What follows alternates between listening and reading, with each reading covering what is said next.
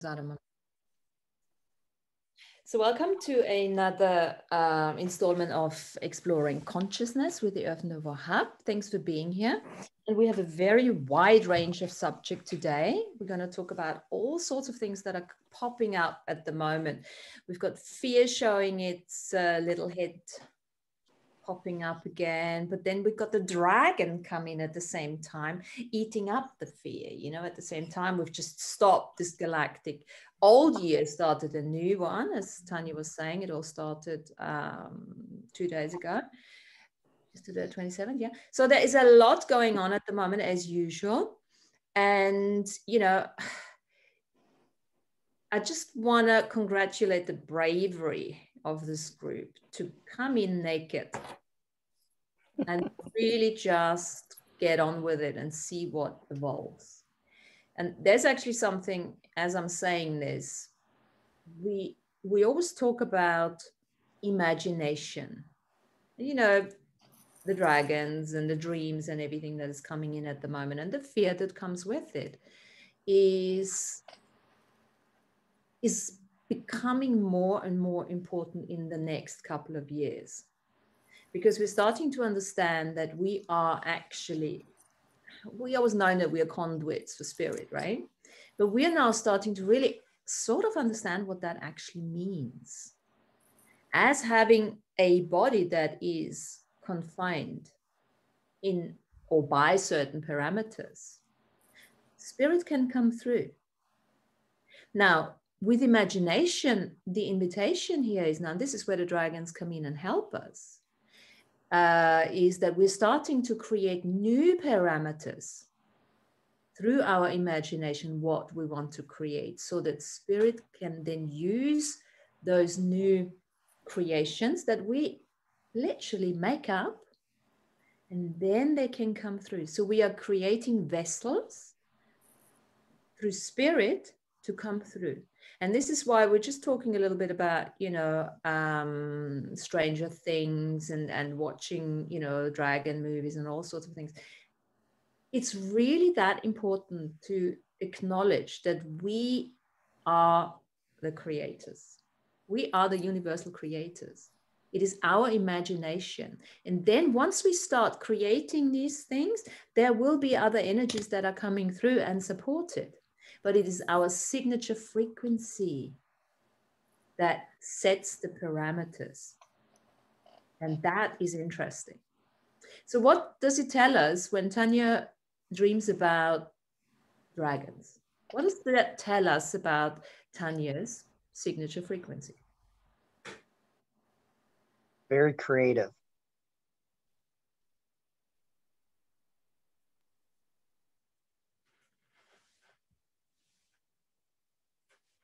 To me, I might say that I would connect that with awakening more ancient DNA, maybe opening up a better conduit between her and that larger ancient presence of herself.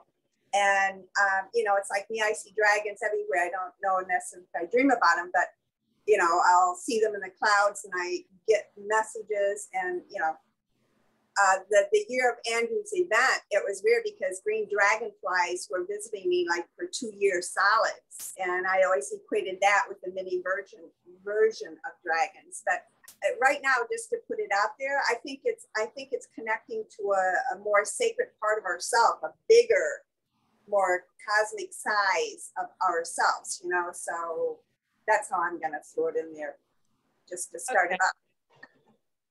So how are we going to use that? How do you use it, Tanya? How do you use your dragon energy that's coming through in the dream? So for me, it's really creational energy. And when we talk about, the Mayan calendar and like the start of the Mayan year, the first glyph is the dragon. And so it's this almost like really, I don't know, creational energy, the energy coming from the east, that energy of new beginnings, right? And I think there's a lot of space, that I hold for people's like energy clearing, but also starting fresh, right, from that soul perspective. Yeah. It was almost like a dance, right? When they come in the dreams and in that space, like almost between waking and sleeping, they make their presence really, really known to me sometimes. And I call on them in my dreamtime invocation for help and for guidance and for messages. And I've been working with dragons since the first time I ever met a dragon was summer solstice of 2012. I was up in Mount Shasta and I was sitting not on the mountain, but well, on the mountain because it's all the mountain. But I had a great view and I was just sitting and meditating, and my spirit team came in and said, okay, just get really grounded. And all of a sudden, I had this awareness of a white dragon. And all of a sudden, like the mountain like seemed to shift, like click, click, click, click, and then a giant dragon flew out. And I was like, wow, that's cool. And so after that, I started having awareness of myself, like having a dragon companion and like my higher dimensional self, like riding, being a dragon rider, and working with that energy. So I think, working with these energies for the last 10 years has really enabled me to open up to that creative flow of the unseen and acknowledging that these beings do have a presence with us, right? And they're teachers and they're healers, and they can fly and they can swim and they can get really big and they can get really small, and it's just a really, really amazing, I think, journey in acknowledging that. Have you used them for any particular creation, anything tangible that you said, okay, guys, I'm just saying, write a book now, and can you help me with that or whatever? Not yet. Usually it's for deconstruction.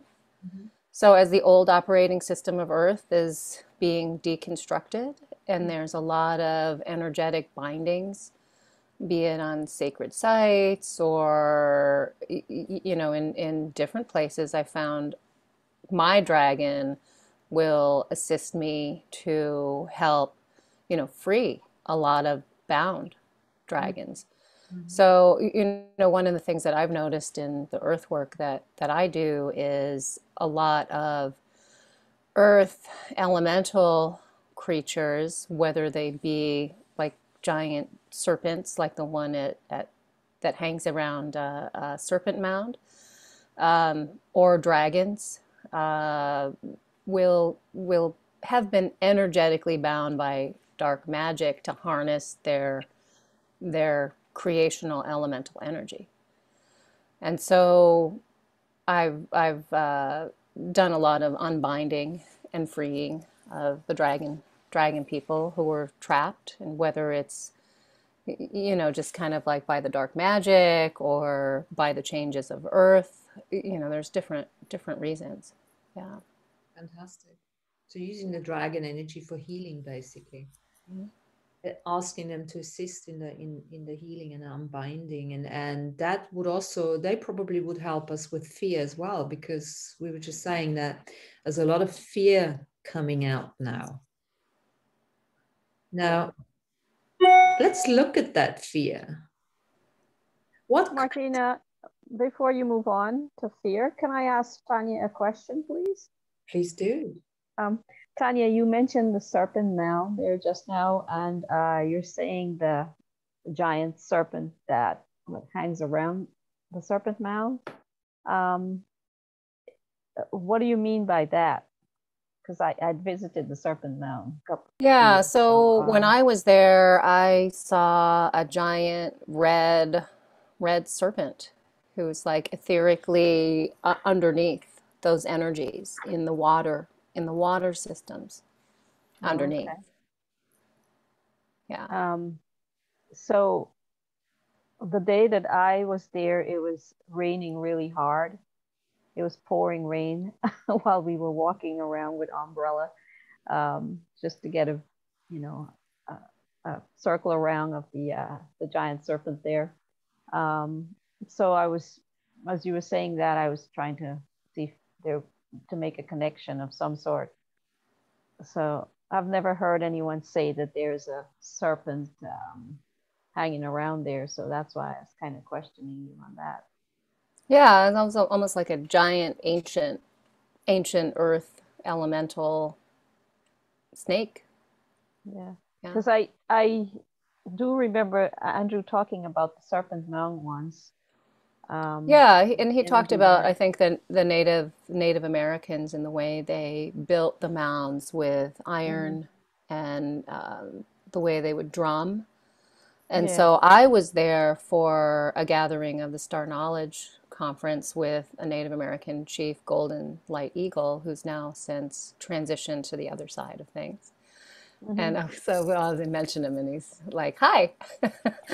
So yeah, so there was a lot of like ceremony and drumming and dancing that was done right on So that maybe space. he has something to say to you. That's why he answered you so fast or say hello so fast about the serpent mound.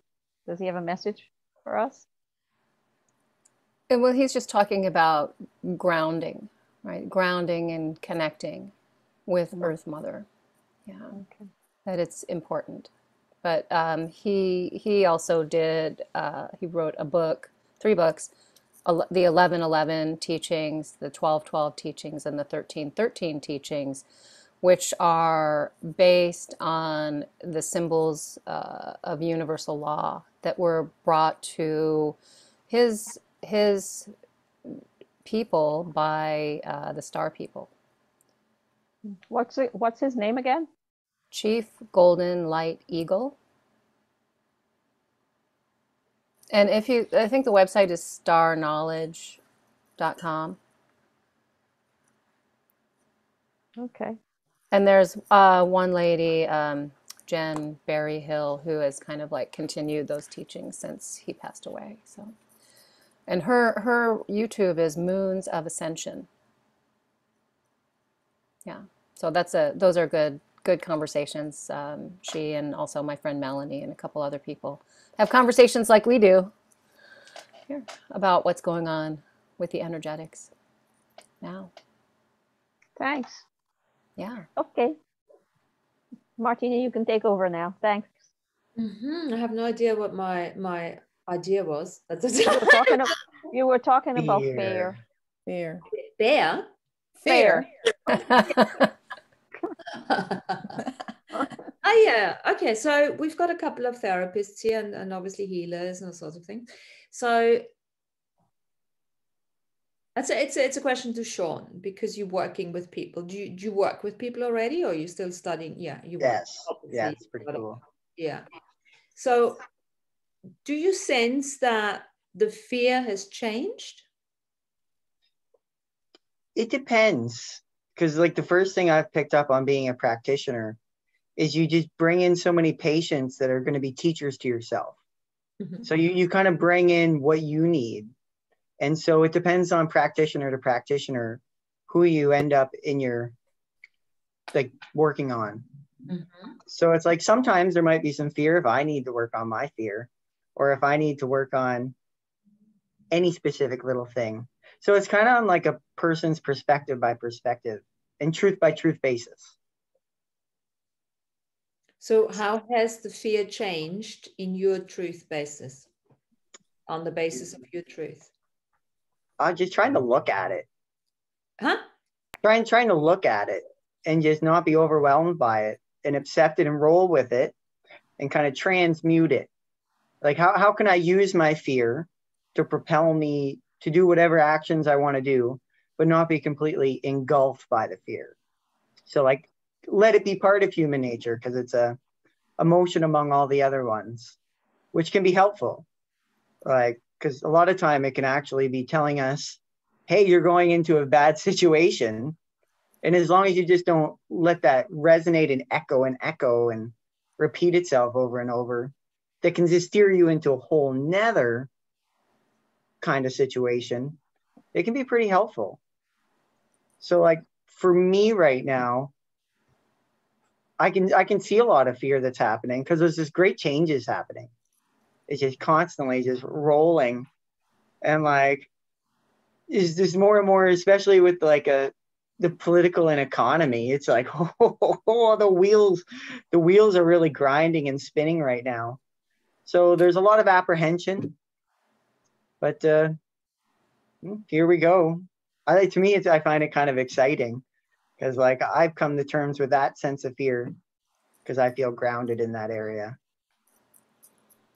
No, I think too, you know, we've all listened to AB's materials and have an understanding of the way the global narrative tries to trigger us and control us, right? So with that in mind, you know, I'm seeing a lot of people, clients, female clients in particular, coming in and just totally afraid and freaked out at the most recent Supreme Court decision.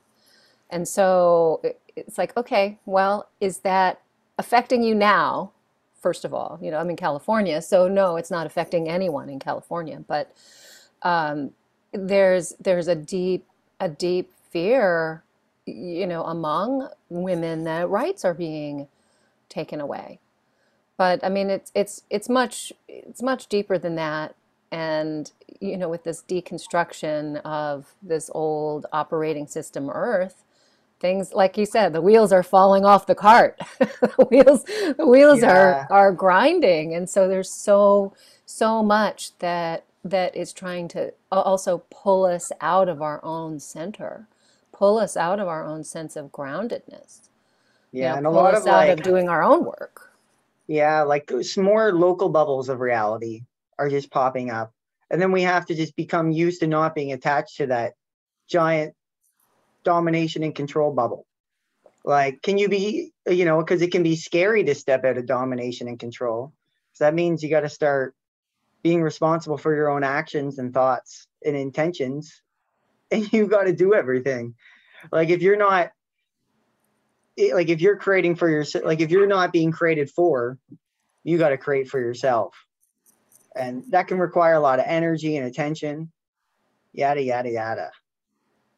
Well, it can be a scary thing to step into too if you're not familiar with doing it, right? If you've lived your life in a certain way your whole life, right? Like what does it mean to be a human? What did your parents teach you? What did the narrative teach you? And that shows up as a physical energetic structure around the aura that feeds information into the energy body. So I just remember, you know, I've been doing Reiki for 22 years now and worked in tech for a lot of that time. And I've been, you know, doing my own business for the last 10. And when I first left my tech job, right, the golden handcuffs, I thought, oh gosh, it would just be so much easier to have someone tell me what to do rather than do my own thing, right? To have to create, right, my business and understand what that is and attract clients, and would be just easier if I could go to work and be paid, but that wasn't in alignment with me anymore. So there was a transition that happened there for sure. Yeah, I love looking at everything through like the anatomical point of view and just like how much energy it takes to bring things out of the autonomic nervous system and kind of bringing it into the intentional part where we're actually focusing on, and how much energy it actually takes to take something that wasn't in your paradigm before and pull it in and to be able to focus on it. Because that's what dreaming is. That's what living is just being able to focus on a subject matter for long enough time for it to feel real. But just how much energy it takes to focus on things and just to take just something little out of your autonomic system, your programs, and being in control of it now takes a lot of energy to be stored up. And sometimes we just run out and we go back to the programs, but we always come back and forth. As soon as we have enough energy again, we just pick up where we left off, start rocking and rolling again. I really love you guys having this dialogue here. Hi, Jen. Hi, Jen. I just had an idea now, and luckily, as if by magic, there was a box right next to me. What's in the box? The box. It's a little box. Now, we are energy beings, right? Unlimited energy beings. And Sean, you're talking about the effort that it takes to expand. Now let's look at this. Okay, there's a saying anyway, which is so super cool, an old Access tool. Everything is the opposite of what it appears to be, and nothing is the opposite of what it appears to be. Everything is the opposite of what it appears to be, and nothing is the opposite of what it appears to be. So when we go into conclusion of any kind, a point of view, then run that, because that loosens up that energy. So we're going to use a metaphorical thing now. So we are vast energy beings, right?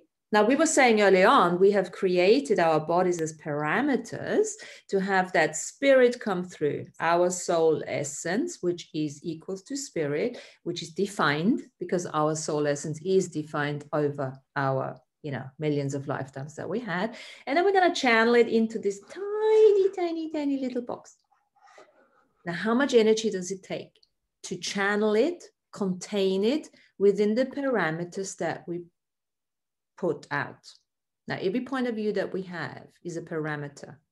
Our belief system, our values, our thoughts, these are all restrictions that allow us to create this box for us, that identity that we call it. That's the box of identity. Now, what if we say everything is the opposite of what it appears to be, and we say, hey, it takes so much energy to channel our vastness into that tiny little fucking box. Now, what if we open up the box and we can just like a genie, open everything up here and go big again. Now we let the perspectives in. The new perspectives, right? Everything's falling apart. Okay, I'm expanded. It's okay, because I don't care. I'm out the box. So everything can just go straight through us, because we're no longer confined by the little box, by the parameters that we have set ourselves to be that entity that we call human. So we are no longer humans. Of course, we're humans, but we are expanding as humans. So if we take the box, we open the box. Okay, so look at this. Is it an effort for you to open a box? No. Well, it does, because we were talking comfort. There's a lot of comfort in that box because we're so used to it. We've done it for millions of fucking years, right? And now we're going to let the genie out. Well, it feels a bit ungrounded. That's why Tanya says we got to ground. How do we ground that genie, right? How do we ground the genie? How do we expand those parameters that we have set ourselves as human beings and still function in a reality that does require parameters, that does require rules? Yeah, I don't like them, but yeah, we do need them. It's just the definition now. So the fear, and this is why, when we talk about fear, it's like, I'm not feeling it. But of course, as Sean says, we have to speak from our own perspective. Now, I'm not feeling the fear anymore. Why do I not feel the fear? Because I'm super fucking comfortable. For me, it's I have to work getting in the box occasionally, yeah? Because I don't know what that feels like even. But I had no idea. I had no idea that that I've been living my life like this.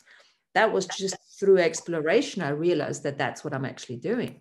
So I'm working on getting back in the box and see what that feels like. Nice.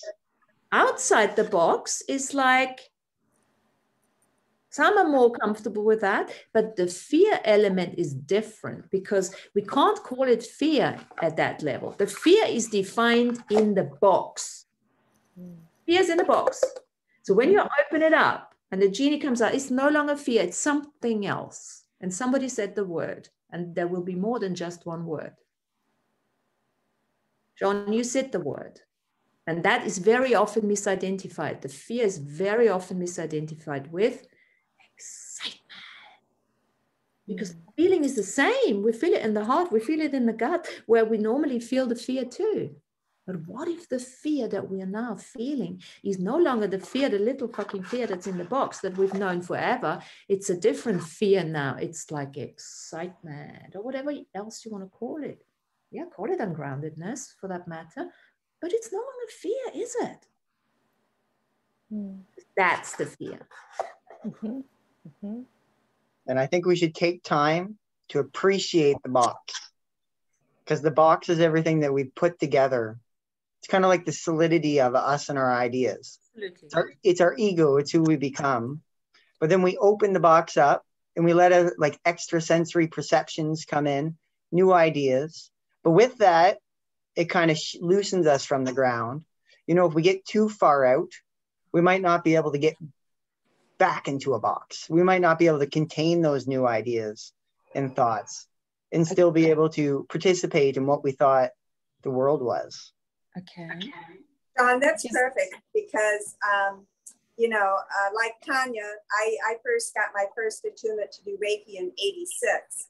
And then I became a master in 97 and taught. And so almost my whole adult career has been teaching or counseling because I'm a minister too.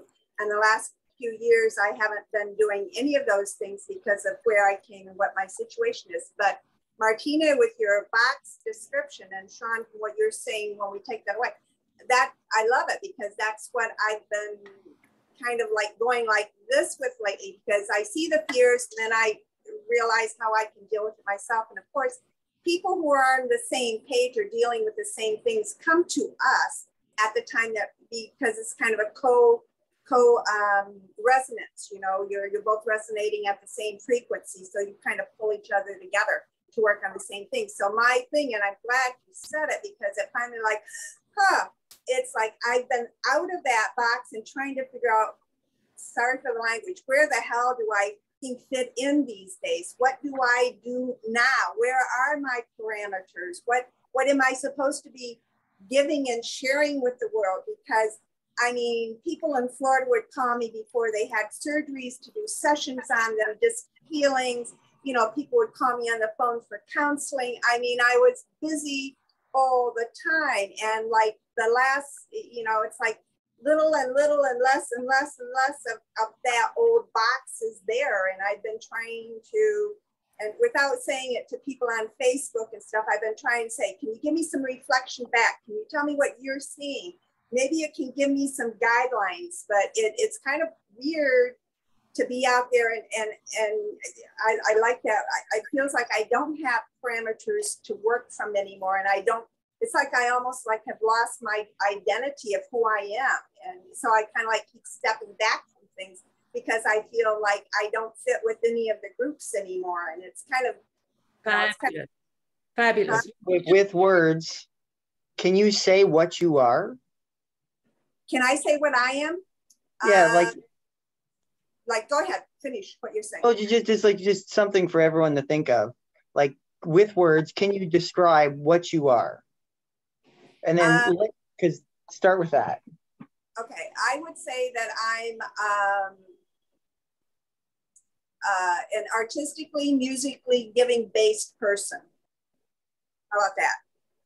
Yeah. Like, because my idea of what I'm presenting here is like right now I identify as a student and a practitioner, and it's like kind of more with my profession. But then, so we build that and that becomes our box, and then we open it and where did that thread go?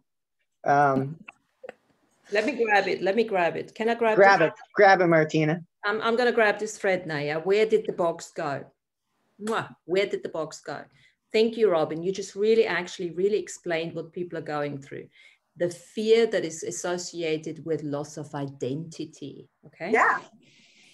Okay. Wait, hold on. Otherwise, I lose my box. Otherwise, box. Where did the box go? Now, box is tiny, right? Genie is big. Box changes and goes at the heart. And of course, as if by magic, is right here on my fucking desk, right? Box becomes heart. Now, essence, everything that we've learned, everything, the parameters, heart. Now, we're changing. The box is inside of us now. Genie is outside, right? All the parameters, the identity, the new ones, the old ones, it's always there, but it's no longer defining us because it's here. It's a seed. Now we are around it, which very much suits us because this is what grounds us. So the box is no longer the restriction. The box becomes the grounding, yeah? And it's inside. And when it's inside and we are outside as the soul essence, which actually is the case because we are not in our bodies, the body is within us as the soul essence, yeah? Mm-hmm. Then there is no limitation in any fucking parameter that you set. I like that better. My box will change every day. My box will change with my mood and how I perceive each day starting over. It's like how much it can open up and change and open up and change. And just seeing that it's kind of like our like the box being like a dream. It's kind of like our parameters and framework. It's the mold. And it's really helpful to have that mold because you have something to work with every day and you can change it. You open up, you change it, you allow new cool things to come in and you keep changing that mold just constantly because you want to have that experience. That mold is that particular experience that we want to contain, have some sort of linearity with, because that's kind of what we're doing while doing multidimensionality, but just having that linear experience simultaneously. Absolutely. And the box has lost its purpose. That's why the box it's the box that has lost its identity, not you, because the soul itself never had a fucking identity in the first place. That's not true because we do have a soul essence. Our soul monad has a certain, lineage purpose. Yes, we do know that, but it's never as small defined as we do it when we think we're humans, right? So we can actually lose the jargon. We can lose the metaphor of the box now, right? And we just call it a heart now and put it in there. And even that would be a limiting. But for this purpose, we just play with that. And then everything around it can just go. You can have 1,000 different identities, which you anyway have. As you say, you are the artist, you're the musician, you're the mother, you are the daughter, you're all of that. We are all of that and more. And see like the body and the eyes, the ears, the mouth, the nose, the senses coming in, the senses coming out, and they can be blocked off, and then everything's stuck inside and you don't have that extra sensory. So they're gateways and doorways, and they can be blocked off and we can be completely inside and detached from out here. Or when these things open up, we can have access to all this out there, to bring it in, just to have that constant doorway between the inside and the outside. Well, perfectly explained here now, because you see, the thing is, the soul essence will never fit in the parameters. That's why we have all these fractured charts everywhere. Even if we talk about soul chart integration, it's not that we're sticking everything inside this skin. It doesn't work like that. But we are starting to connect to that remote soul that is not even in this reality. And we are creating a better connection. So it's a completely different energy. It's not we're stuffing a turkey, yeah? Not sticking the soul charts up your ass, right? That's not how it works. Getting rid of creating a much better connection, and everything happens. And that gives you the expansive feeling. So when you work with somebody who's got an fear energy, okay, relax, breathe, barriers down, expand out. There's no fear. It's gone. It's like this, gone. Just a different perspective, different perception. Job done. What else you got? That's it. Okay, pay me. Pay me first. You got to act now. Get the people always to pay you first if you still have clients. Yeah. because you're going to get so fast with your stuff now that, you know, after 15 minutes, you're done. You just got to, oh, okay, tell them a story, because, you know, what else are you going to do? You're getting so much more effective in this new world. And it's the same with what Jen, you know, the story she's telling us, you know, what's happening in her work environment. People all of a sudden, you know, remember the picture story with the owl? It's like, oh, you know, conversations you've never had before you're having. It's like, okay, because everything is expanding. That's exciting. And yes, it can be perceived as fear, but what if it's actually not? I think one of the great points that you just made, Martina, is only within a second, something within us can connect, change, rearrange, and it from that point, you feel a totally different energy field around you. You know, your consciousness kind of steps in a different realm, and it's instantaneous when it happens. And just here within this broadcast, I mean, already twice now, I've like, oh, that feels so much better, you know. So bravo! This is a great Zoom today, guys. Thanks. Yeah. I just keep thinking of that line from The Matrix when Keanu is trying to bend the spoon, and the little person says, "There is no spoon." Well, I say the same thing about the box, right? There is no box, and if you look at it from that perspective, then you're just bending yourself. Ah, the paradox. Because I love being here. I want to be here. I am here, but I'm not here.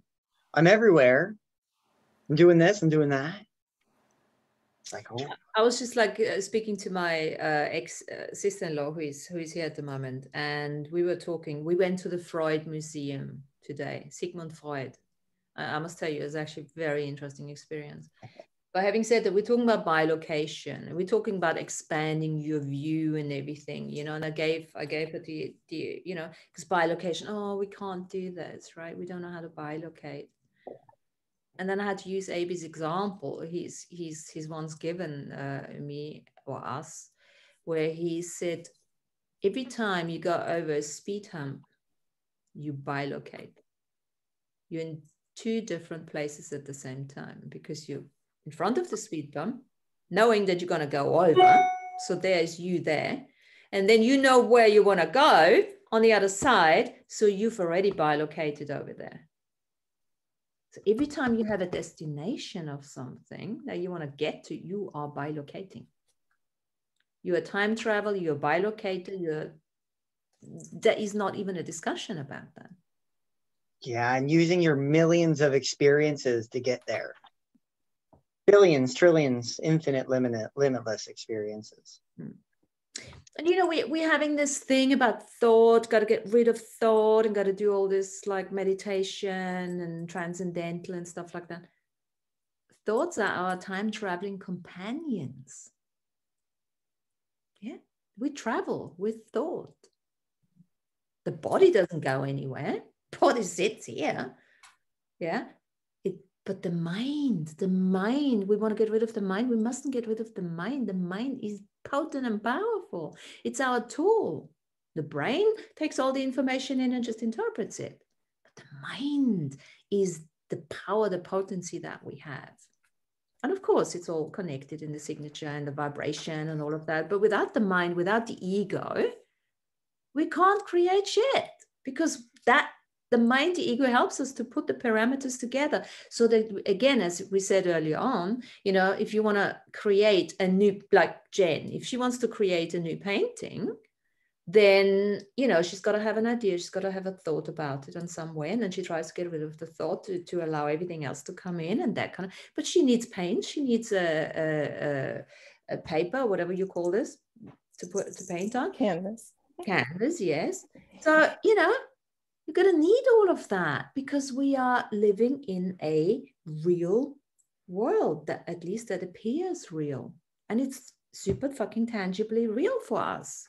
And that is the magic about the experience. And this is where we serve the planet, where we serve the universe, by allowing ourselves to have experiences.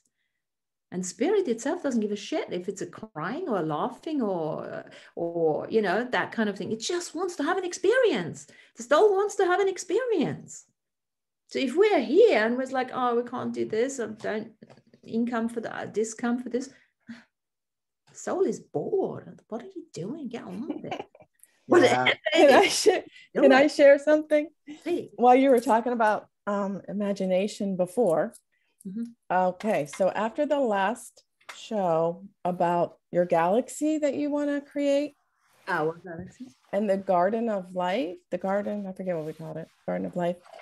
So I have to say, I drew, so I did some drawings of our garden. Now, this just comes out of I didn't even have a thought, you know. So I drew these right after the show, and then I kept thinking about it. I kept thinking about the galaxy, and I added those. They're already there. And then last night I just was drawing, and I did all this little drawings of some more for our garden. And I don't know, sun, I don't know, that could be a planet, who knows?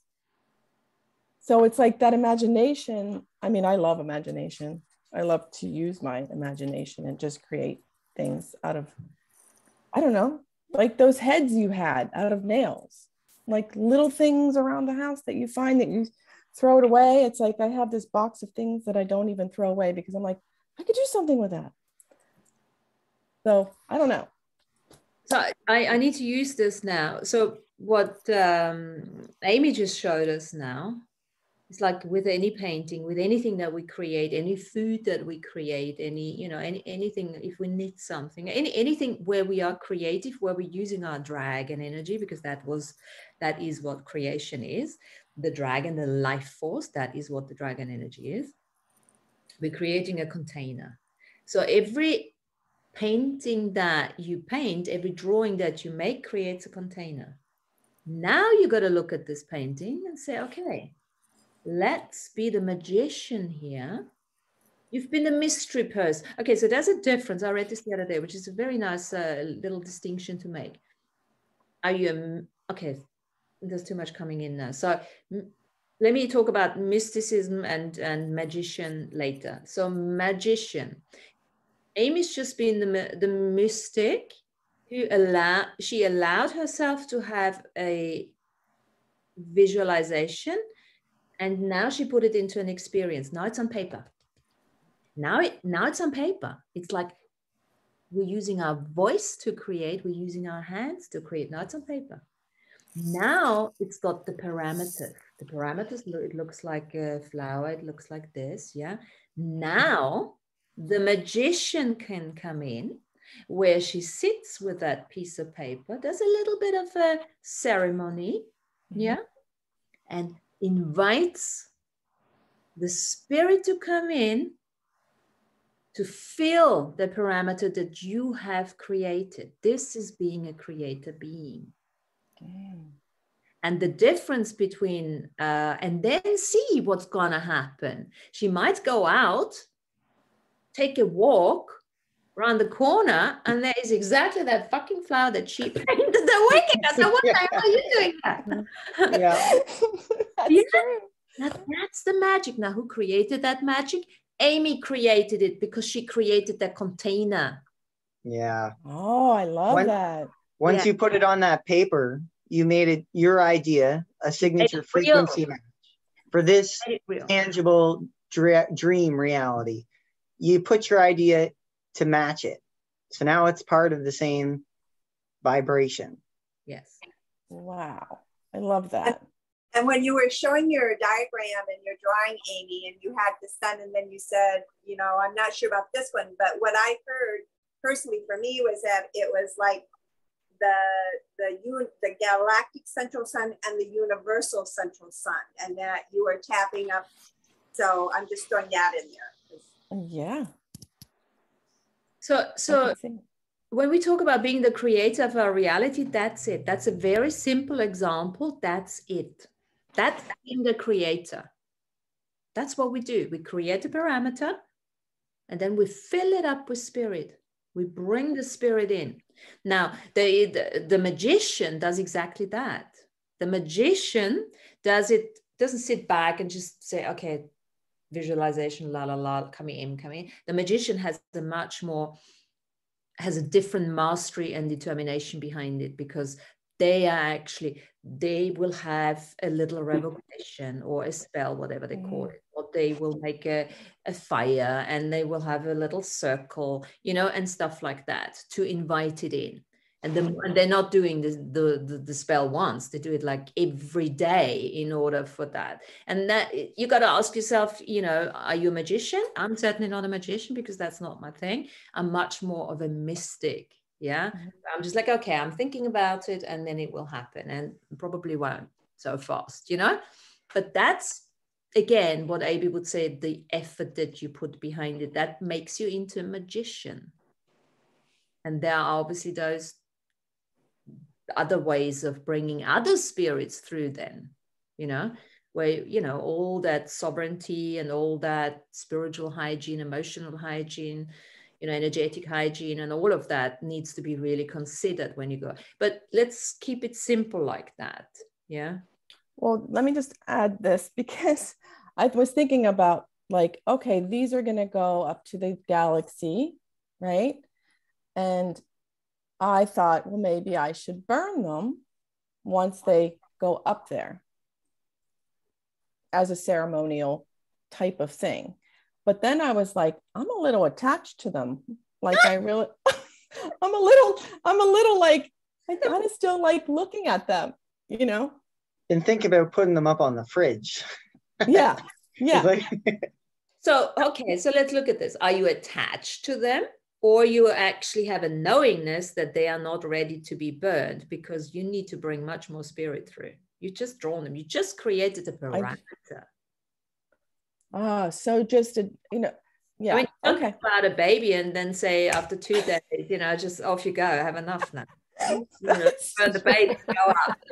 You might want to do that. It's a little period of where you do have to look after them. Think about water them, seeing your drawings. To even create a baby, it doesn't just take 2 seconds, right? La la la, done. No, that's where the mystic needs to be a bit real. It's like, okay, la la la, baby, done. Oh no, it doesn't work that way. Oh shit. And they have a fire ceremony. A bit of magic. I'm wondering if there's more that's going to come out of you, and would that make a great coloring book? Ooh. Because as we're creating this galaxy from stardust, right, and the plants are being created, and for me, after our conversation last week, and even during the conversation, before the conversation happened, I could see all of this swirling stardust, and all of the orbs and ball crystals that I have were saying to me, put me in the windowsill for this galactic new year. And they want to be like the planetary spiral. And I'll send a picture of that when it's done, but are ready for viewing. But I see that as Amy's working with the celestial, the terrestrial creational energies, I see just like this book building and building and building about what it is that's being created. Oh, thank you. A book created with a single drawing on lined paper. It's like starting to be created. Beginning. Yeah. So can I add something here? New beginning. Yeah, I love it. Thank you. Can I add something to what Amy is putting forth and what all you guys are saying? I don't know if you remember that one Earth Nouveau Hub session we had where there was 6 of us, and it was just Alfredo. And we created, we were talking about the star we created. It was Martina, myself, Amy, Jen, Robin, and Alfredo. And after the show was finished, I came up with this piece of artwork that I imagine what the day of that moment was. And this is bringing me back now, that came to thought. This might have been the foundation of that new galaxy from that day. With a single star. Yeah, I remember when you were, yeah. You remember that? It was back in early I June. do, yeah. And I think we actually, wasn't that even part of our conversation that came up that day, that we were starting and creating, you know, it's a foundation of a new galaxy? Of something. We didn't know what it was. We didn't know what the day was, but it felt like it was a foundation of something that we were starting. Starting. Star. Star. It's like today is one of those days too, to me. It's like a whole new, it's like sending out a whole new frequency vibration, which is like number and letters. You know, one represents numbers in the universe, and one represents letters. So that grid, the XY graph thing. So it feels like we're actually setting up that type of a thing today, to me at least. I think that that day was the initial moment of that spark that we are going to build upon now. So what if every single show we do is part of that first foundation? Yeah. Yeah. And what if we're now hindsight, right? Thank you, Lana. Hindsight is helping us to create foresight. Yeah, some of them are the skeletons, and some of them are like the colorful skin. It's like... And then how many times have you voiced the goal? Forget about that kind of goal. No, forget, just, you know, you got to do something, and you've voiced it to somebody else. And that has created an energetic wave to actually push through with it. And because I was talking to the guys, to the heads, you know, after the show or day after something, and they said, so how are you getting on? I said, well, I've voiced it. I brought it through my voice, heart voice connection, and the signature frequencies on the show have heard it, and everyone who without bodies has heard it, and have everyone who will listen to it. So the momentum is going to get bigger and bigger and bigger and bigger, because we have voiced it. We started. So it's like we created a parameter. This is why we are using our voice doing the revocations, because it's exactly that. It's saying, I'm here, the genie, but I want to create something. I want to create an experience. It's got to be voiced. It's got to be initiated. It's got to be actioned. So can a revocation also, I'm feeling like a revocation can also be a drawing.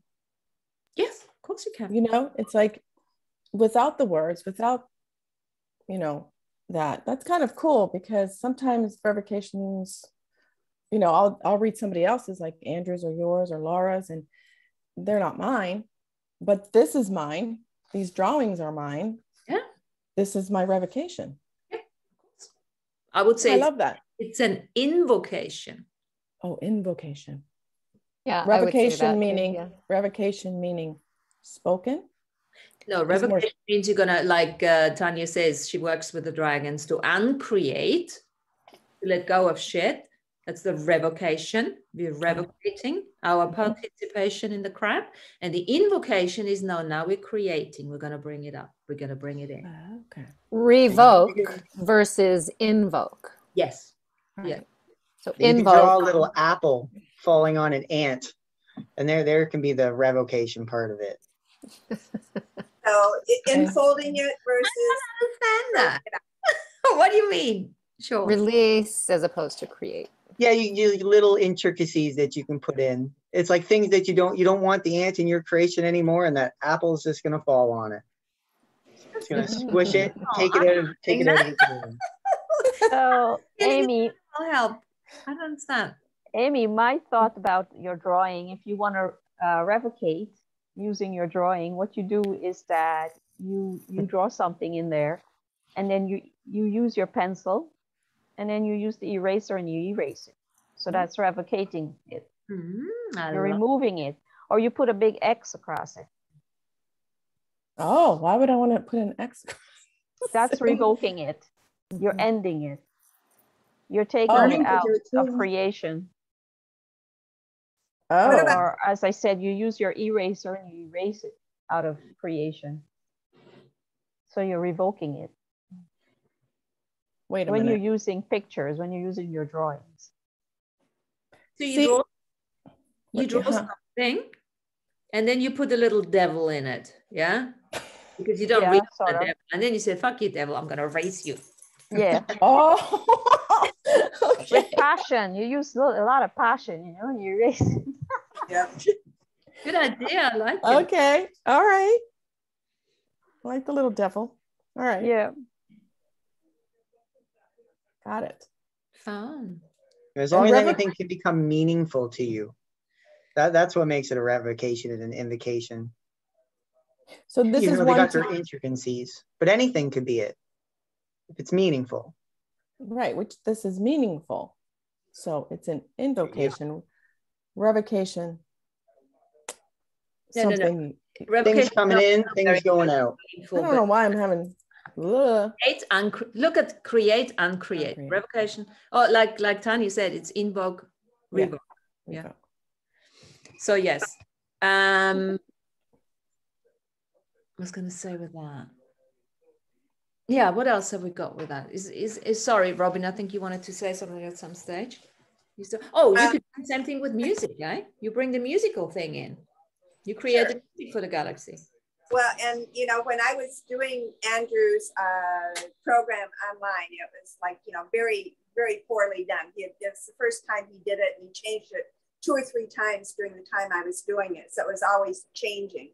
But one of the things I used to do is I would take myself saying it, and then as I drove somewhere, I'd be singing a revocation. I would just be making it up, and I would, sometimes it was just music, and a lot of times it was words, but the whole time I'm driving and going by places, especially like banks and clocks and those types of things at the time, I would be singing, I would be making music, and it's, you know, so it was, I mean, that was a big part of my revocations, was doing it with music. And a lot of times, even with my flutes or with the drumming, I would do the same thing, you know. So yeah, you can do it just about any way that your imagination allows you to do it, because you're replacing you're replacing something that's holding you to something that's giving you freedom and allowing you to expand and, you know, create. So you can dance it. Yes. Lana could probably cook it. I want to add 2 bodily images for revocation and invocation. Say again? I want to add 2 bodily images for revocation and invocation. Yes. So you can have your red road ancestors and your blue road ancestors. So you have your new experiences as red blood, filled with imagery, leaving your heart, going out to see the world and experience things. And then it goes to return to the heart as an ancestor who is experienced, and come back and return to the heart and let go, possibly let go and combine again with the new experiences to become something new again. And simultaneously, you have the chi, the energy in the air that's constantly coming into your lungs, combining with that blood process, circulating and having experiences until it returns and becomes a revocation when it leaves the body again. So both bodily functions of the revocation and the invocation. And now just add all that imagery to your blood. And to expand that, Sean, since you're doing the bodily, you can do that also with the food that you're intaking, and then what you're expelling. And, absolutely. You know, and you can think of it as a way of reinforcing, healing, revitalizing, and then, you know, eliminating anything negative or anything that you might have carried or anything else that might have been, you know, pushed your way. So you could also expand it in that manner too. The things coming in and the things going out. And then Yes. we'll look at bloodline lineages and human DNA. So any experience that comes in that can't find remedy and resolve, so it's going to become stored. It's not going to exit the blood. It's not going to exit as chi through the lungs. It's going to be slowly stored into the bones, into the marrow matrix, physical matrix, to be passed on to find resolution in the next life of the blood lineages, to be find remedy and resolve later through the offspring. So just another scale of this kind of thing, of the revocation and the invocation. I mean, don't you think that, well, at least for me, with my DNA lineage, it's like the buck stops here, right? Yeah, I'm really, really aware of the DNA pattern clearing that I'm doing through my DNA ancestry, right? And don't want to throw the baby out with the bathwater, right? Taking what worked and allowing that sustained energy, but releasing, you know, the old patterns and old fears and old programming that were bound in the DNA code. Yes, I don't have to Generation resolve after that generation anymore. after generation, right? I don't have to be the karmic holder for these past generations and the future generations. I don't need to be the bloodline holder.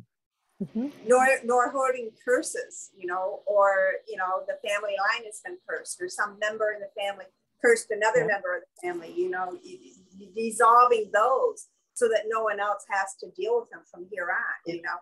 And by doing it, then it also goes back to any of our times in existence, and it helps then reinforce us to now too. So it works both ways. It helps us here in this form. So I'm a strong believer of that, Tanya, of really, because the family lines, you know, especially the bloodlines, they've been those that have really been tainted in a lot of things. So I've been very conscious not to, like, if I can, allow them to continue going. You know, I try to make it conscious, and then use them to then set forth something positive or something that will help build, you know, and reinforce others, support them more. Well, and you know, and for me, like the awareness of the past lifetimes that I incarnated in my blood lineage, and to you know, to experience reality in certain ways, right?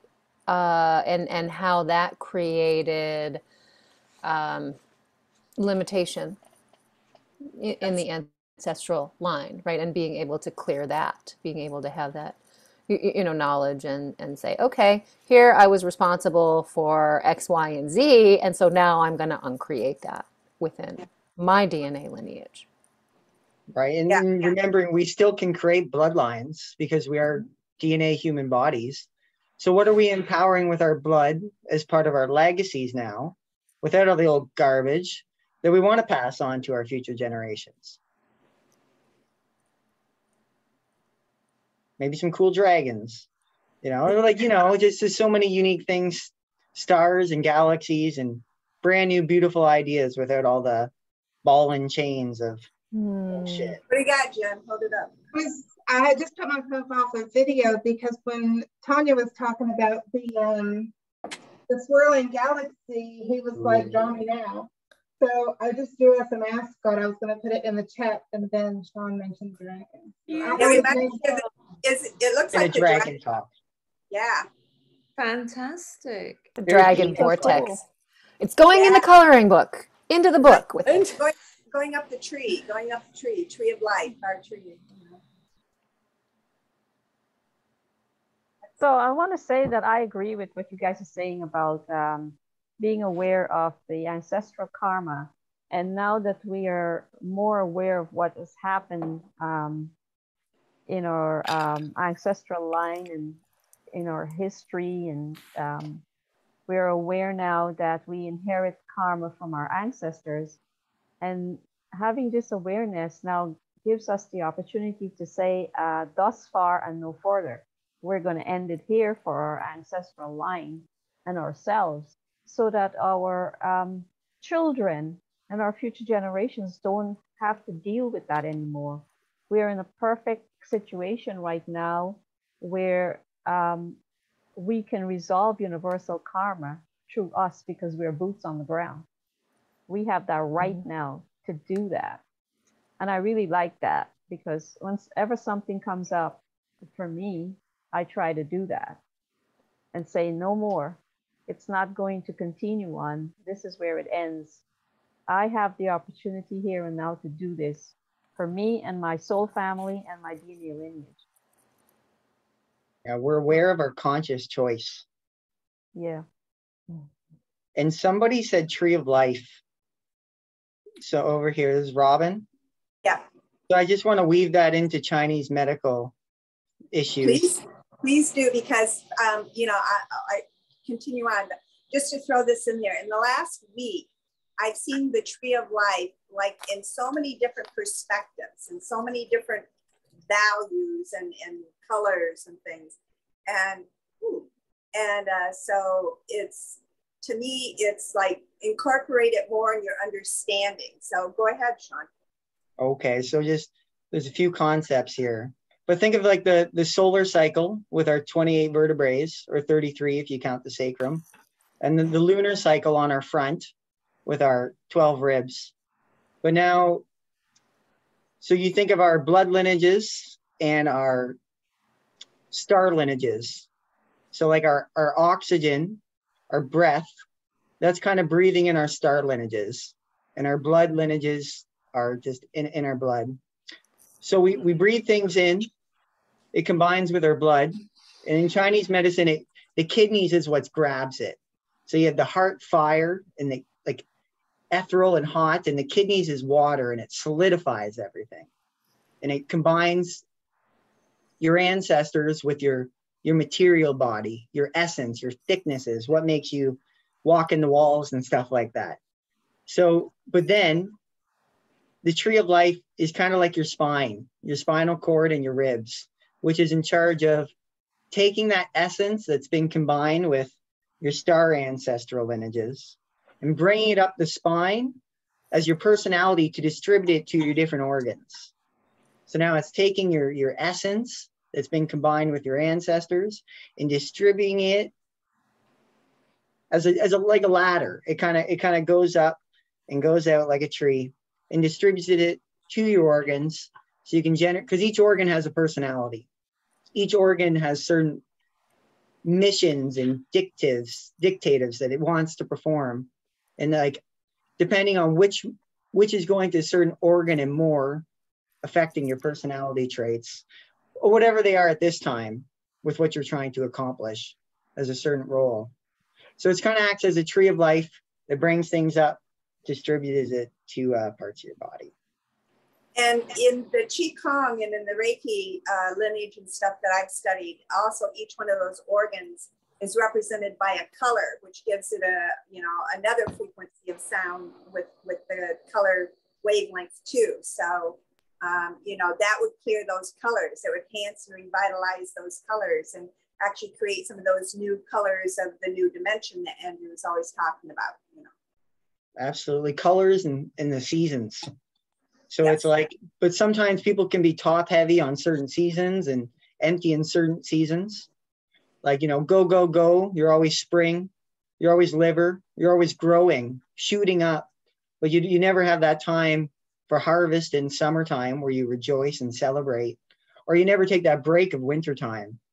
So it's these cosmic cycles. And we can kind of use our own intention now to distribute to where we want that ladder to go. Where do we want that essence to be distributed of ours? So now we're talking about the tree of life, right, and the way it works in the body. So I just want to make a comment about the picture that I have up today. So this picture is the Devil's Tower in the corner of Wyoming near South Dakota in the Black Hills. And its name in the Native American is Megazetonia Pietiapoli, which means celestial portal of creation woman. And in the Star Knowledge group that I've worked with, there was a ceremony and meditations and camping and a lot of meditation with this being. And it's the base of a giant redwood tree, like a great grandmother celestial tree. And her roots go through all of the trees in the northern hemisphere here, connected with the mycelium. And so as we're talking about the tree of life, right, this connection that we have also with Mother Earth and the trees, right, it informs our body of groundedness, of connection to Mother Earth, right? If you sit with your back up against a tree and just breathe, right, you can feel that energy connecting with your spinal cord, connecting with the roots going down into the earth, right? And so as we work in our own bodies, in our own creation, right, and have that awareness that Sean was talking about, right, of what we're working with, what we're creating, but also how we're working with Mother Earth and our contracts with her, and how, you know, we're co-creating with every step we take on Mother Earth. So.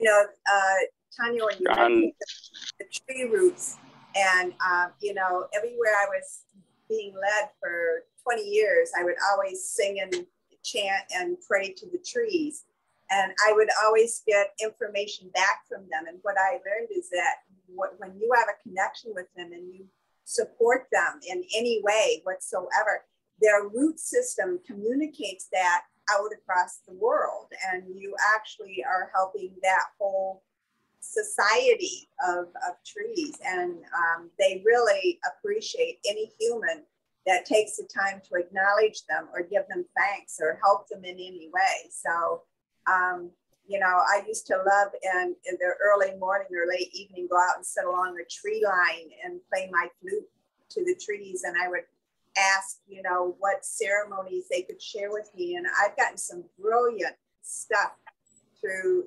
communicating with the trees and setting with them. So Tanya, that's all these things are wonderful things to put out there for anybody else coming and joining us at some point in time, because these are all going to connect with somebody somewhere and help solidify that new freedom-based existence that we're walking into. Alfredo, did you want to say something? Yes.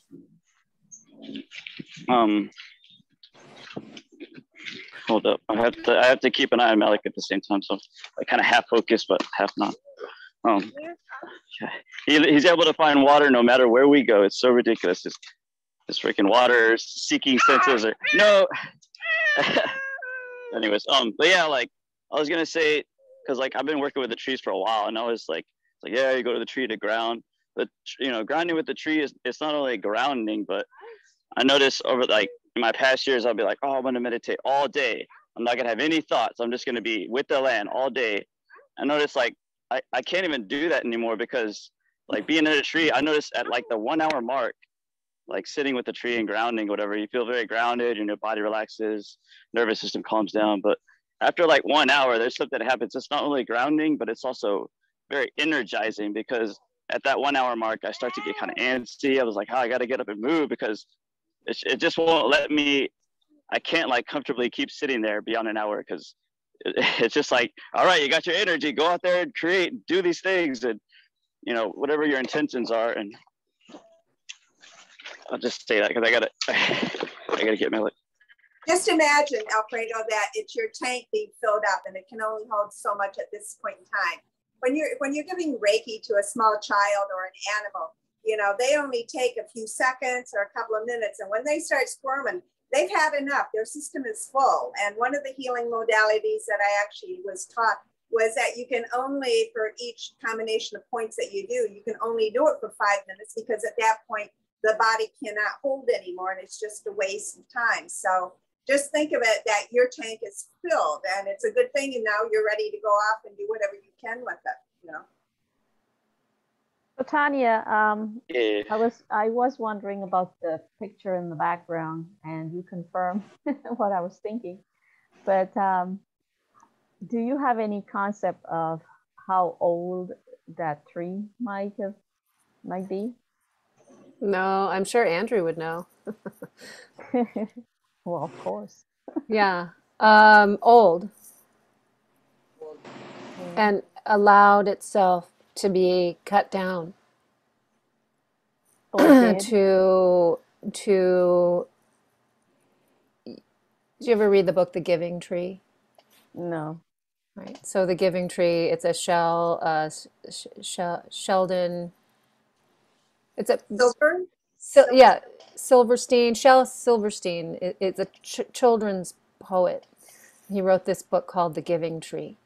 And there's a little boy who goes to the tree and takes fruit from the tree and thanks the tree, and then takes wood from the tree, and over the course of his life, basically he takes the whole tree, cuts down the tree to use the wood to build something.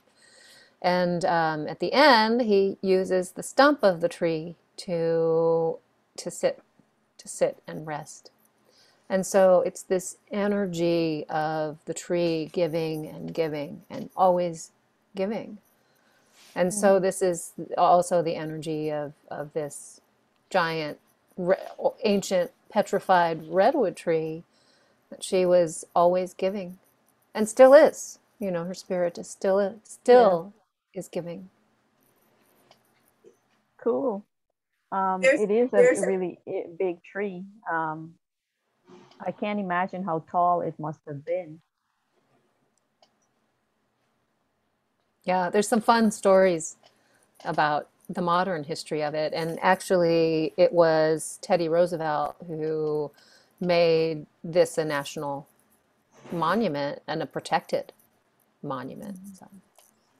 I just want to link this in with the conversation that we had earlier, the giving tree. Yeah, the giving and the giving and the giving, by changing the parameters of the tree, by losing its original identity as a tree, it keeps giving. And this very much falls into what we're doing, which again, is it excitement or is it fear? It depends how we look at it, because by allowing ourselves to lose our identity and out-create ourselves, reconstruct ourselves, change our parameters, we are the giving tree. It's only when we say, no, I'm a tree. Do not cut me. Do not do this. Yeah? No, because that's the thing. It's that out-creating, letting ourselves be that, losing our identity, like Jen says, on a daily basis. Look at Jen today. I'm sorry, I don't know what she did, but something happened with your energy. Completely different energy. Yes, very. Agree. Yeah. I don't know. I'm looking at a completely different woman. Yes. Maybe it's because she's in a different space. The home. Yeah. Instead of being at my office. Are you at home? That is interesting. But that is actually quite interesting. How do you have to, or how do you change yourself in the work environment? The identity of Jane in the work environment is very different, which is normal. Yeah. But it's quite interesting how completely different I am perceiving. We all are perceiving it. There is this tremendous softness, this glow around her, right? Maybe she's more in her divine feminine energy. That's what I'm perceiving. Now, I'm going to put a challenge to you, Jen. Next time you're broadcasting from your office, show us the divine feminine. Just for fun, because we can. Because the perception that you're projecting out is completely different, right? Fantastic.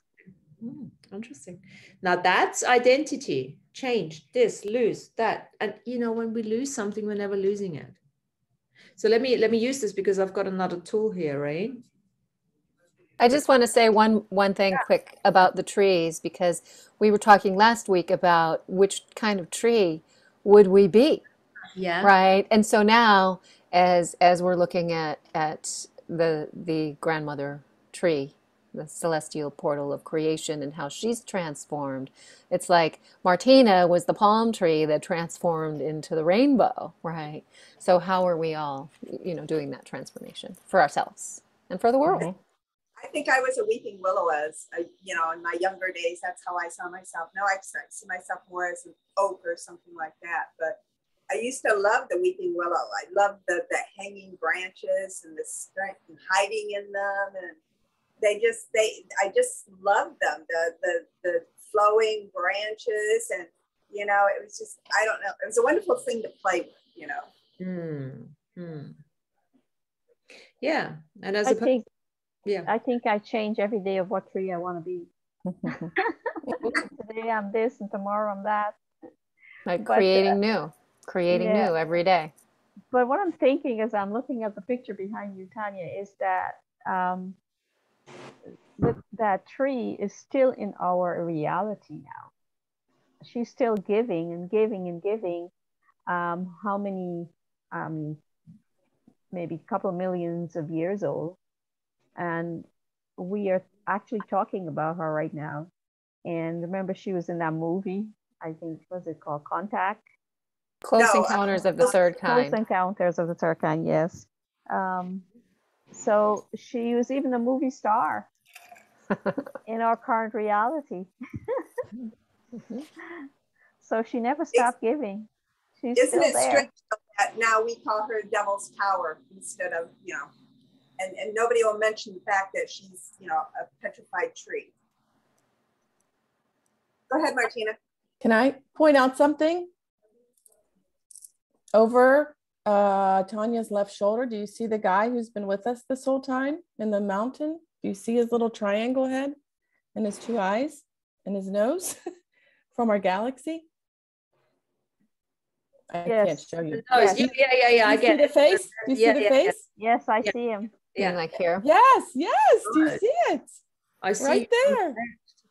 He's been with us. Well, today. actually, what are you looking at the mountainside? I'm looking at the cloud. Right there. I see a triangle face in the cloud. Where Tanya's circling. There's nose. Wearing sunglasses. Sunglasses. Nose is a little triangle. Double mohawk. Yeah, double mohawk, yeah. Do you guys see the face in the cloud, the two eyes, the triangular face in the cloud over the Devil's Tower? Yep, right there. You see the eyes? What I see is like this going on. I see the two eyes and a triangular face. Don't see it yet. You can't unsee the other one now. You can't unsee it. I can also see on the other side there is the Devil's Tower is actually a hat. Mm-hmm. A hat. You see the little nose here, which is like going onto the grass, and then we got those two eyes. Yes. It also reminds me of the top of a squash or a pumpkin or a gourd or something too, where the tree is like the the stem like of here's the pumpkin, right? Yeah. But I actually see two faces on the side of the ridge there. Yeah, that's it's like a gallery of people. It's like a gallery. Yeah. A peanut gallery. They're laughing at us. Who needs Mount Rushmore when you got the Devil's Tower? They're like having a laugh. How long did it take you guys to figure that out, that we've been here? I've been watching you the whole time. What's that? I see ya. Fantastic. I love it. So now they're all happy. They got recognized. They're part of today's show. And Martine, I have to ask who that face is behind you. We see her, but she's turned to the side. Oh, that's a Joker. Oh, that's the Joker. Joker. Oh, Oh, bobblehead. yeah. He looked like he didn't want to be with us today. He was like at the side. Yeah, puppy. Fabulous. So let me bring this in, since I've been holding it for half an hour now. There were about five different things that came up, and I've lost all of it now. All of it. Look in your box. What is it? It's wood. So it's a candle, yeah? It's got lots of little... Oh, I see. Yeah, it's in a bamboo. It reminds me of a skateboard. Yeah, so it's a candle. So I think when Sean started talking about the bloodline, and I thought, that's a bloodline, right? Our linearity kind of thing. Now, Devil's Peak first. It's called Devil's Peak? Devil Tree. Tower. Tower. Devil Tower. So I don't know who said it now, but the Devil Tower has been, Lana, has been standing there for God knows how long. Millions of years. Has out creating itself. Now the reminder for us is we are all that.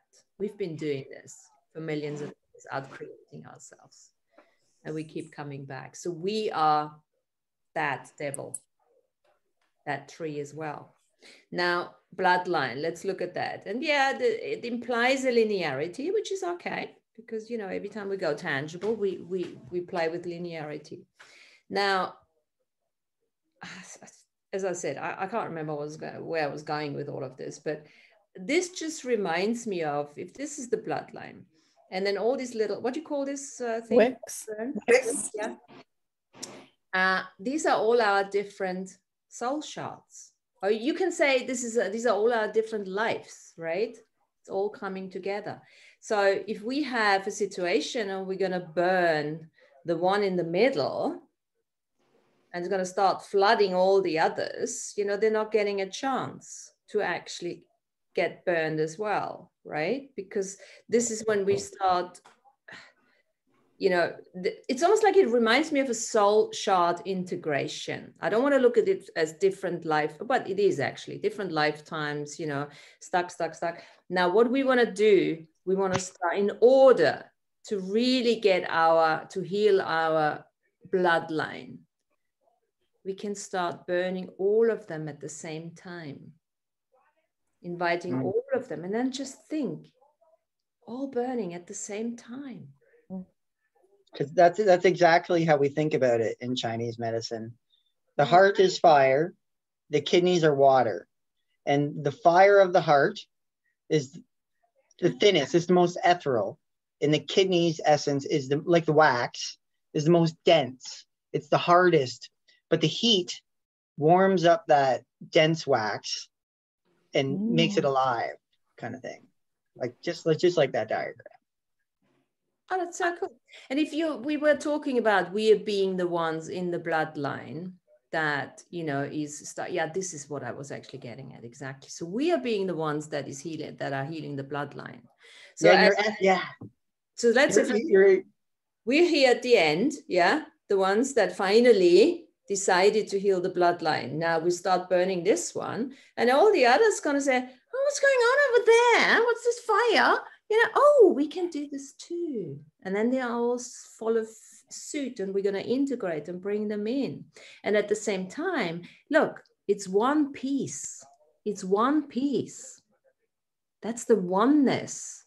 So we're talking, we must never forget, when we talk, we're clearing the bloodline, it's us. Every single one of us is us again, the whole thing.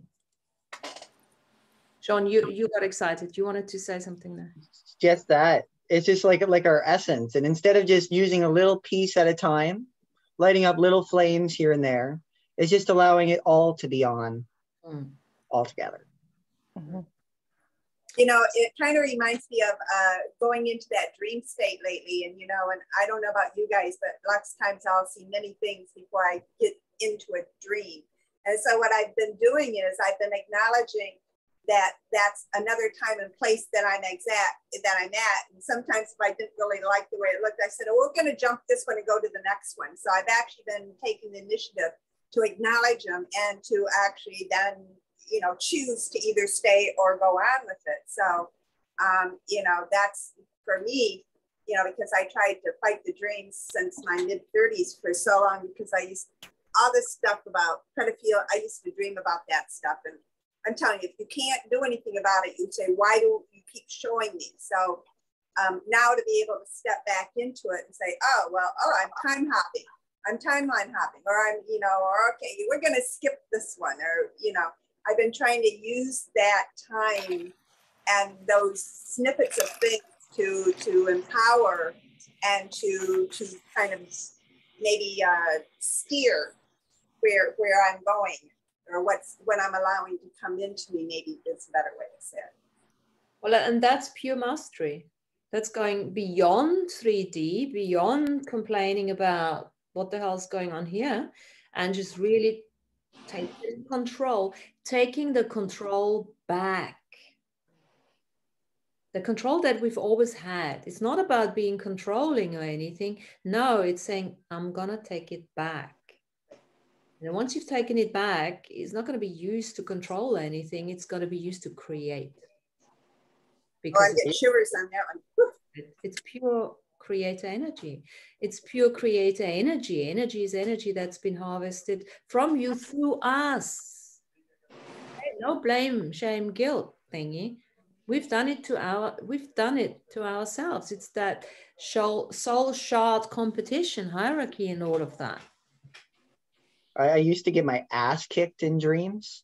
Like I'd be fist fighting people, and it'd be like, I know I can take this guy, but all my punches would be weak. They wouldn't affect them, and then they just mash me out. But just recently, I had a dream, and I was in a tournament, and I fought 4 people at one time, and I just licked the floor with them. It was just like, I was so powerful. It was awesome. And then what's kind of funny, after Andrew had that one, talking about the fake police officers, there was this fake police officer in this weird motorbike thing from the future, and he tried to give me a ticket, and I'm like, you're not a real cop, man. And he's like, yes, I will. You will have, like, you're going to be arrested if you're not even real. Like, and I just walked away from him, and he just like followed me on his weird little cop bike thing. And it's like, fuck off. I'm not paying you any money. You're not a real cop, douche. Did you find, Sean, that kind of dream started coming up at a certain time period, or that your dreams changed into that kind? Just over time, like just over like I've been getting into the Andrew material since like 2019 or maybe 18, and it, like, there was none of it before. It just, you know, it's just slowly cultivating with intention over time. And about that time when I went to Andrew, I realized that my dreams were all like, I was always like being watched, or being something was, and I was like always trying to move away from them, escape away from them, that they were trying to block my way. And so it was very different from all of my dreams previous. So I just wondered, you know. But I'm not out of the ballpark yet, because there's still like a lot of machine gun dreams and gunfight dreams and being taken, like, it's like, ugh, you know, but it's like just little by little. So you have a lot of lives during wars and stuff. Yeah, all sorts of places. Yeah, but those are action gadgets, and there's nothing wrong with action gadgets when you are on a journey to take your power back. You've got to do it somehow. It doesn't really matter. But I mean, yeah, I just like want to be more lucid. Like I don't want to be like in it. I want to be like at least controlling it a little bit. Like, and sometimes I am, but it's like, just sucks being in a gunfight when you're like, you're stuck. Oh, shit. Yeah.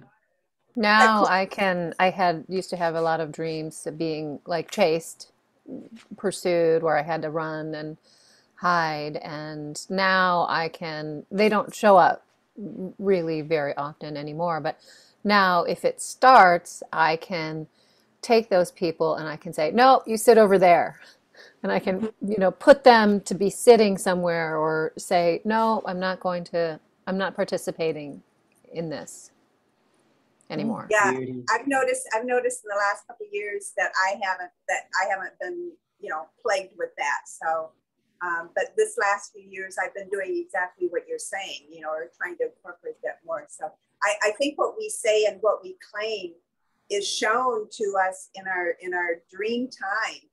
You know, how effective we are, or how much we're giving up, or how much we're just kind of like being and letting life, you know, act on us. So these are great tools for other people to now take into their own dream times, you know.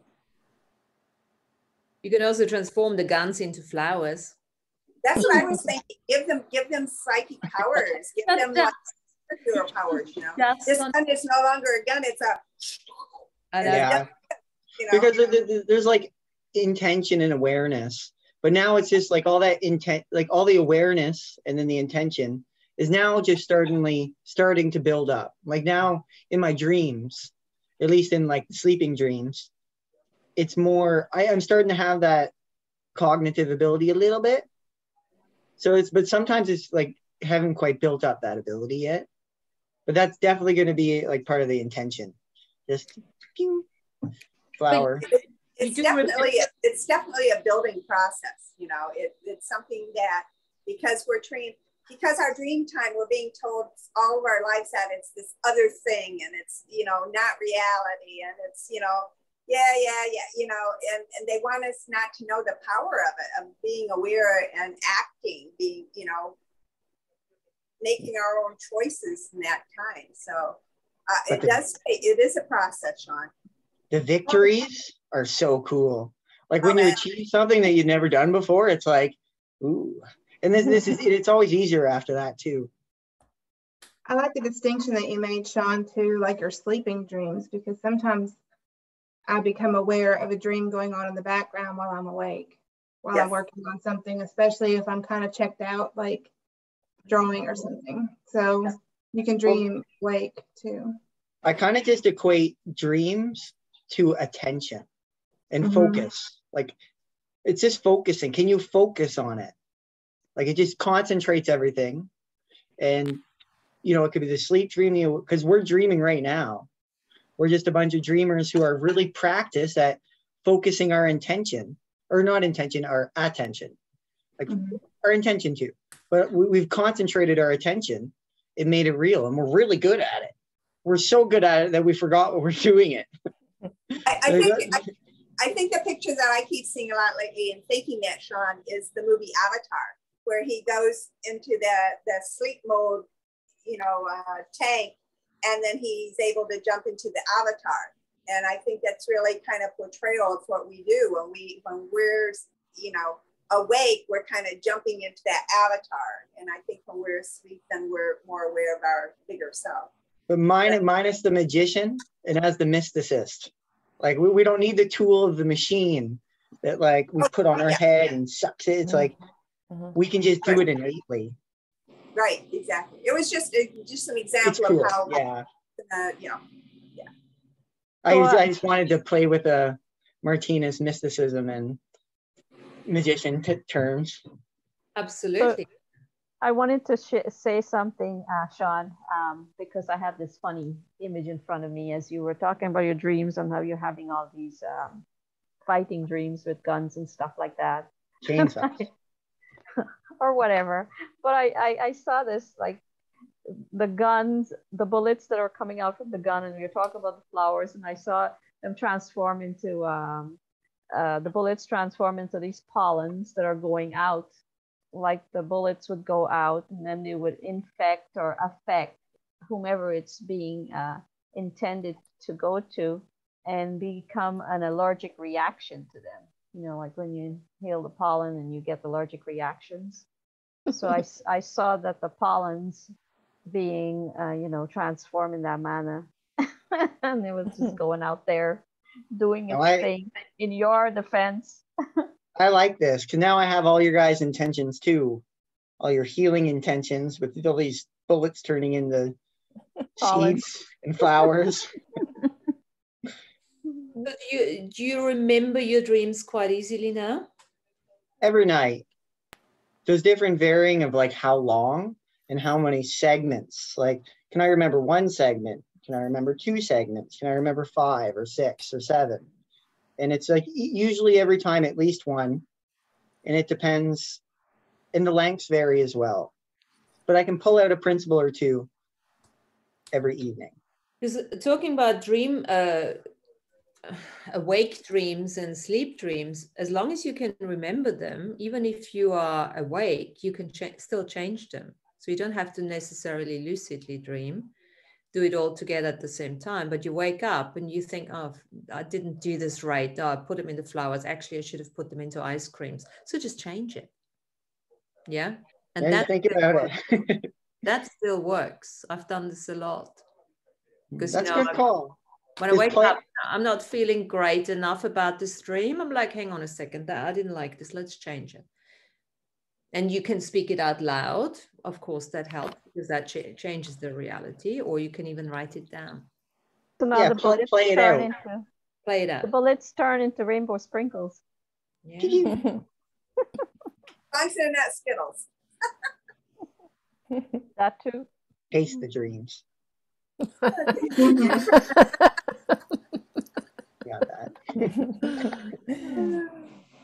At the end of the day, this is what's going to happen. The dream and the awake reality starting to mixed up. So this is a good practice. My next step, I really want, because so often I'm being taught in my dream time. And so much it is like Chinese medicine and just books on herbs and books on this and different ideologies and philosophies. And those are the hardest to hold on to. Because it's like, you can pull the principles, but you just can't, well, you can.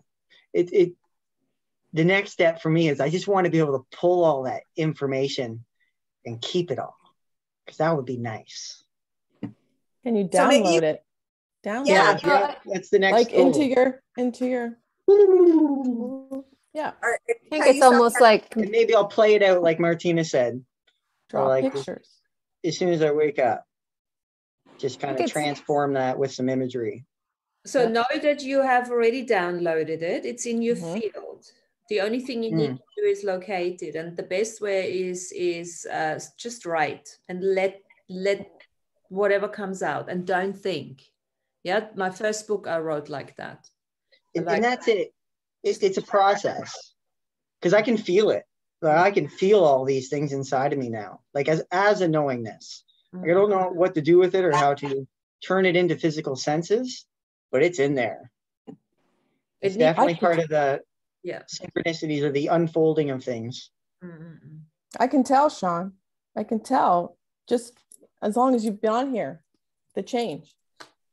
Yeah. The change that you're like this confidence, this like, I know it. Yeah. I know it. It's in there. From the first time or two that we spoke, Yeah. Like good part of like the limitations, but in a good side.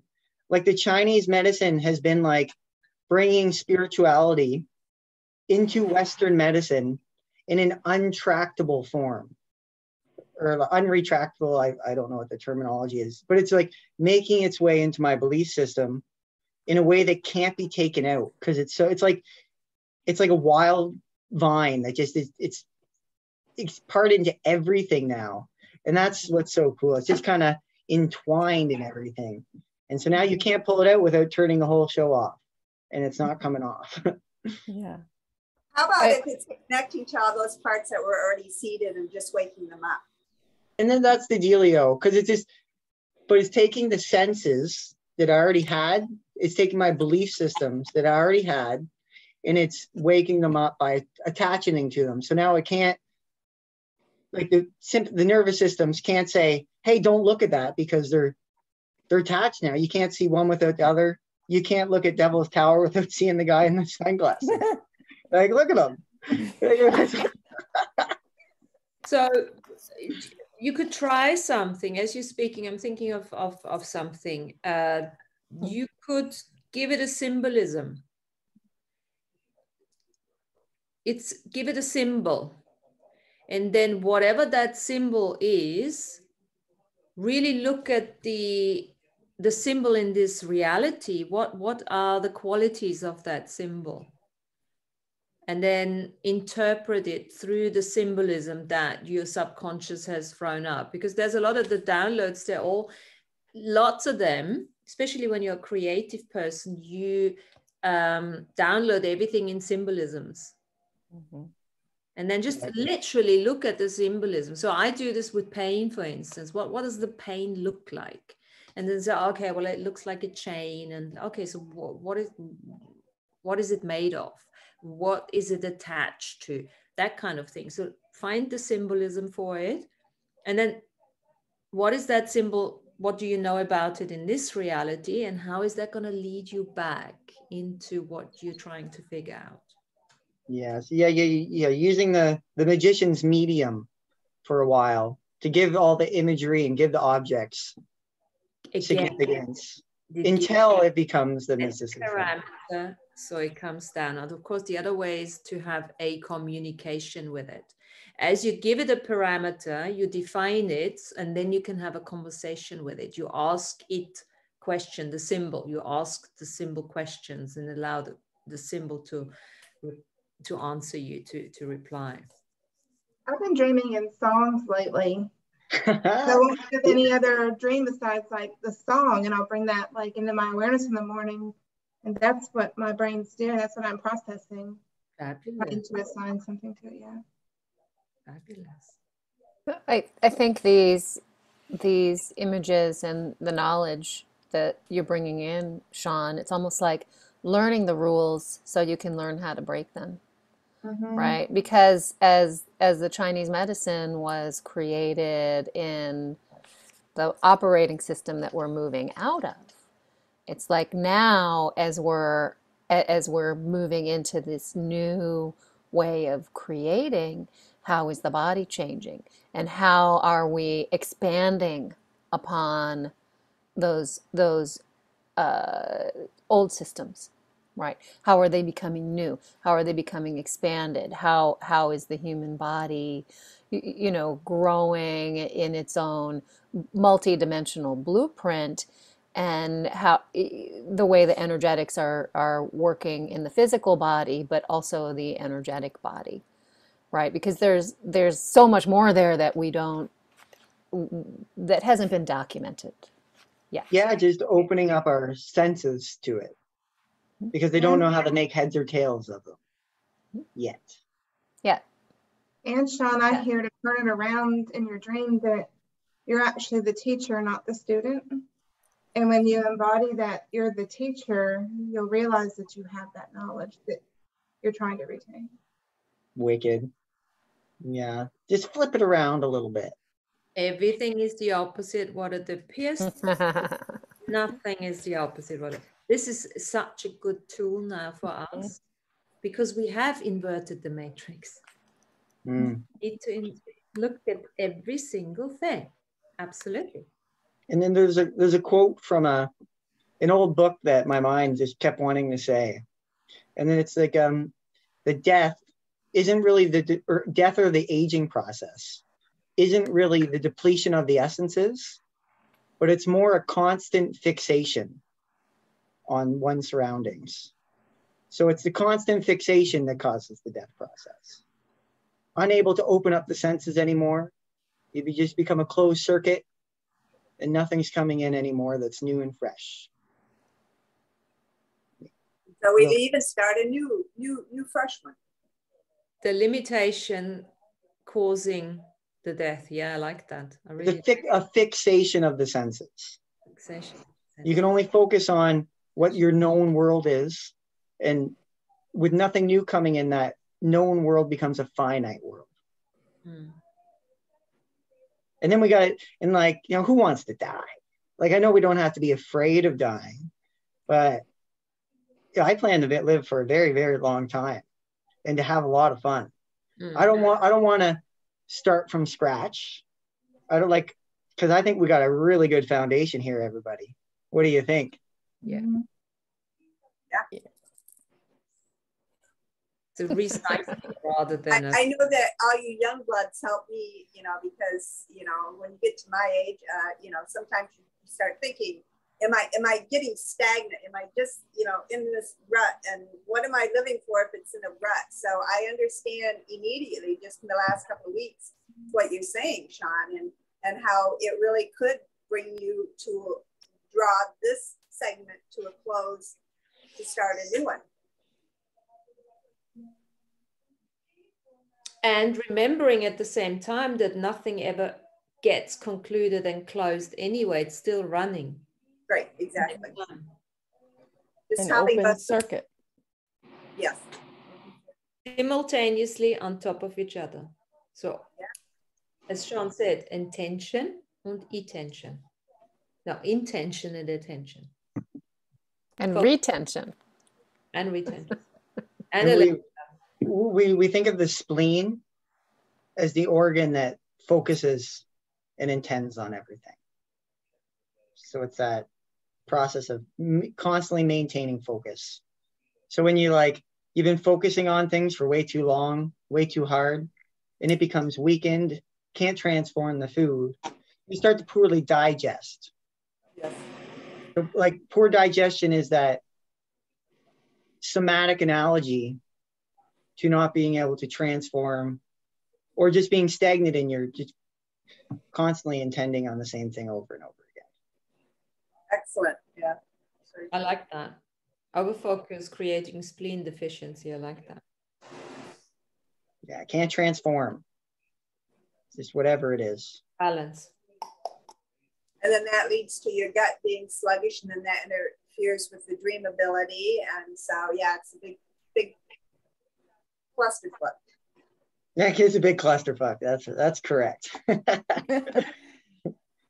Because then we say, like, the spleen has another function, which is like banking the blood.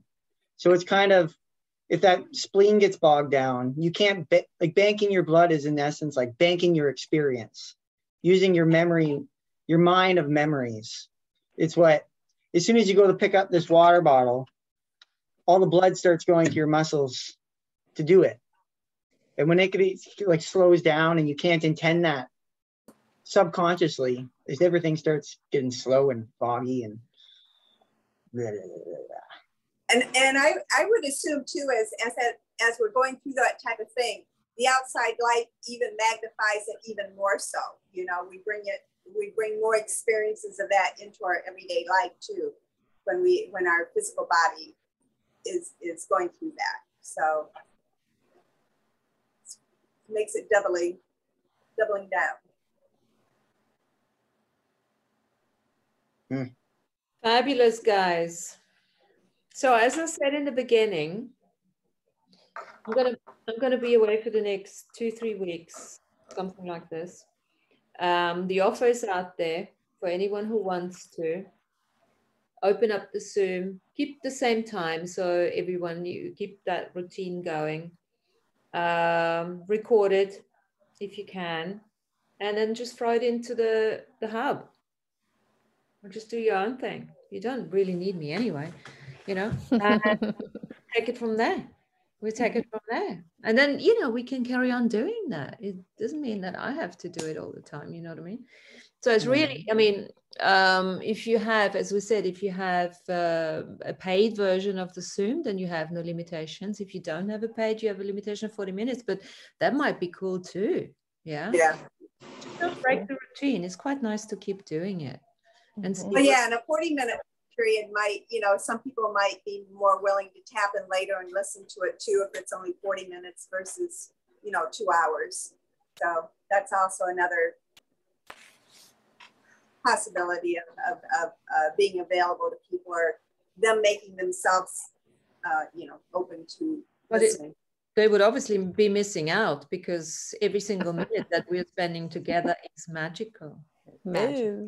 I know that most of them I've got to listen to where I haven't been here. I've enjoyed or gotten something from. So.